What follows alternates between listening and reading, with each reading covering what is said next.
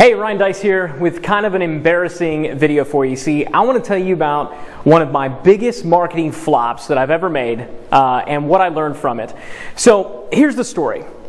Back a couple of months ago, I made the decision to kill my blog. I shut it down completely, and I thought that we were going to move things into a slightly different model, slightly different direction. Well, it turned out it didn't work at all. It was a really bad idea. But before I tell you kind of what all went wrong and what I learned from it, I want to tell you my logic behind it so that you can understand sort of where I was coming from. So, in marketing, anything in marketing and business, I hate sporks.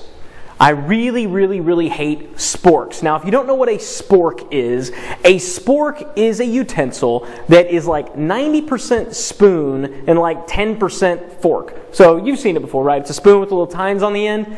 They suck. They're horrible at everything. In trying to do two things, they succeed in doing neither of them very well. If you ever tried to eat cereal with a spork, you wind up poking yourself in the lips and gums. At least I did. And like the milk all gets through. Try to eat spaghetti with a spork, good luck. All right? They're worthless. They suck. So in all aspects of business, one of my rules is I don't have anything to do with sporks.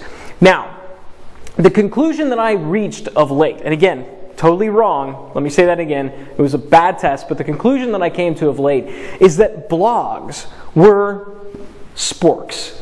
Blogs were the spork of marketing. They weren't as good at email when it came to distributing information, but they weren't as good as Facebook when it came to going viral and being social. So that was kind of the theory that got this whole thing started. You know, in the past, blogs made sense, but now they're kind of passé. We don't need blogs anymore. You know, blogs made sense, but now there's Facebook fan pages.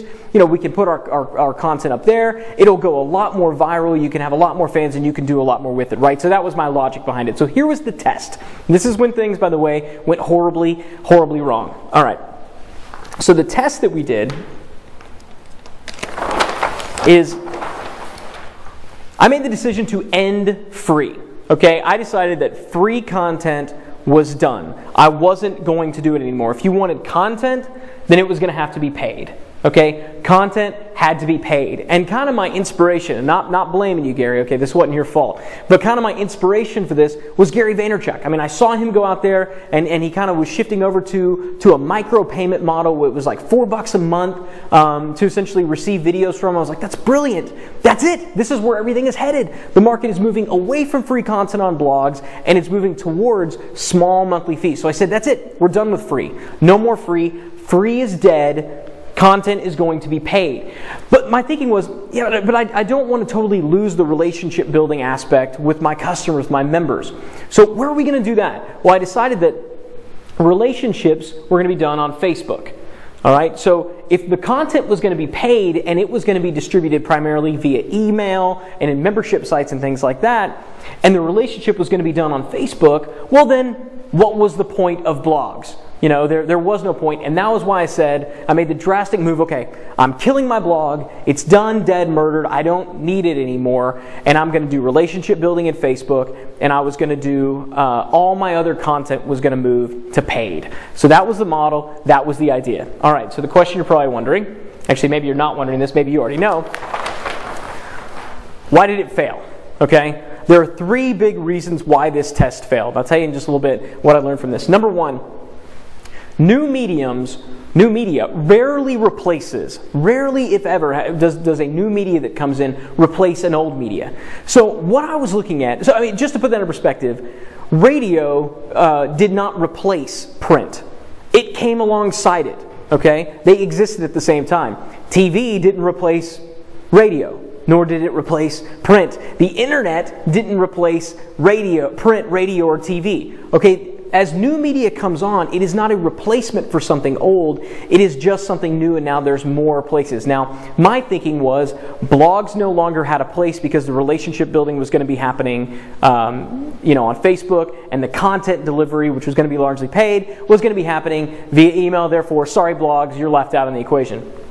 Dumb. I violated one of my biggest rules, which is media never replaces media. It only comes alongside it. They start to correspond with one another. The other big reason that it failed is that free still rocks. you do still need to offer lots of free content. And it just goes back to basic, dating and relationships, right? If you were out in the dating market, if you were going out to a bar or a club or something like that, and you were looking to meet a member of the opposite sex, you wouldn't walk up to him and say, "Hey, you want to get married?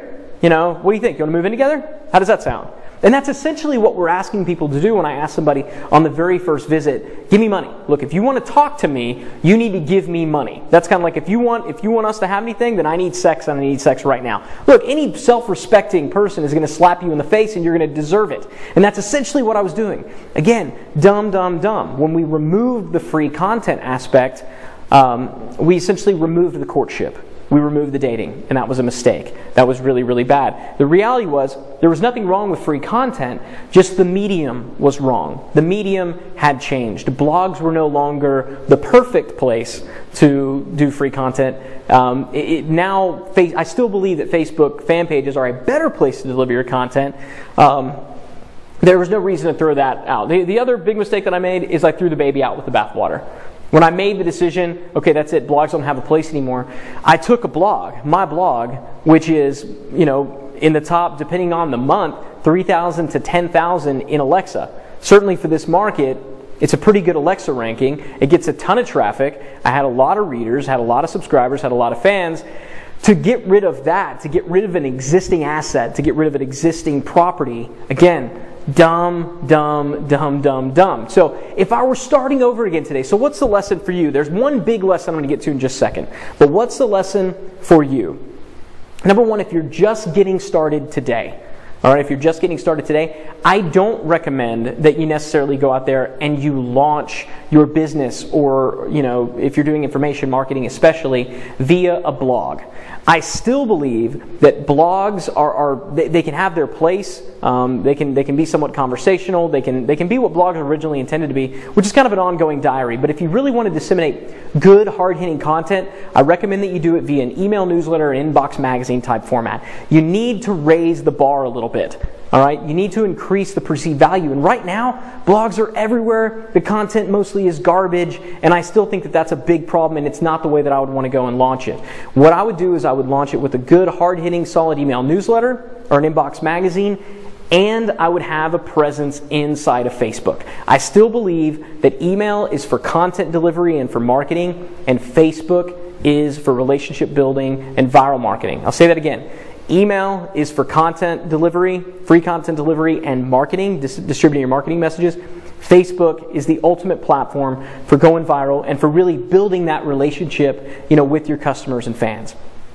But still, if you got a good property, if you got a good asset like I had, heck, if you've got a blog right now, keep it. Okay, I actually had a friend of mine come up to me and say, Ryan, I went out there and I ditched my blog and I kind of switched over to this model that you were doing. It didn't work out so well for me. You know what I said to him? It didn't work out well for me either, which brings me to kind of the big lesson.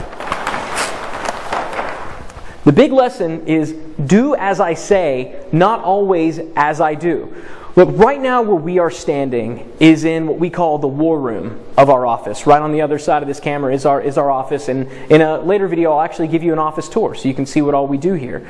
But what we have is a lab environment. All right, we got 30 some odd people out there who are always performing experiments. We're always trying new things, not just on the internet marketing side, but in all of our different businesses. The health business, financial business, in the preppers market, in every single market that we're in, even on down to physical goods and import products and chemicals and cleaners, things like that. We're always performing tests and we're trying new things, and that's where we learn. But sometimes, a lot of times in fact, those tests fail. They flop. This most recent flop was very public. I had egg on my face big time because I championed it and I made the decision to roll out there with it, and it failed. It didn't work. But that's what happens when you test a lot. All right, and that's when we're in a lab environment like we are here.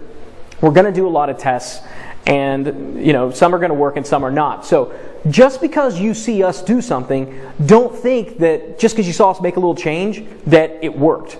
Okay? And don't necessarily jump on. Unless we say, hey, I tested this and it worked, so now we're moving in that direction, kind of hang tight, hold your horses. And, just full disclosure, we're not always going to tell you when we move in new directions and things like that. Again, this one was pretty public, but that's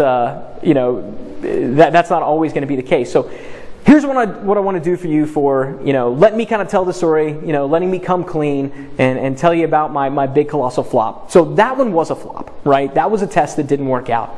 But what I want to do right now is I want to give you 3 tests, okay? 3 tests that did work, and they worked really, really well. 3 tests that came out of our digital marketing lab and that performed amazingly, amazingly well. The first one was a split pay test that actually allowed us to triple the amount of money that we made by cutting our prices in half.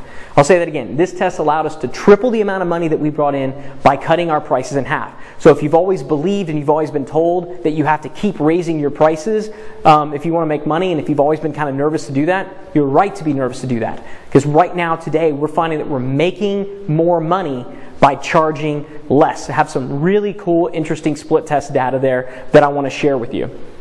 We also did another test that was related to driving traffic from Facebook ads. Now, if you've been on my list for a while, you know we've been doing a ton of tests with Facebook ads. We were some of the first to start doing it and start really talking about it. So we've been doing a lot of tests with Facebook ads, and we got some really cool data. We found actually one little button inside of Facebook that, when clicked, can effectively lower your traffic costs in Facebook by 30 to 50%. It's a very powerful strategy, and I want to share that one with you as well. And then a third test that I want to share with you that came out of our digital marketing lab is the anatomy of the perfect squeeze page.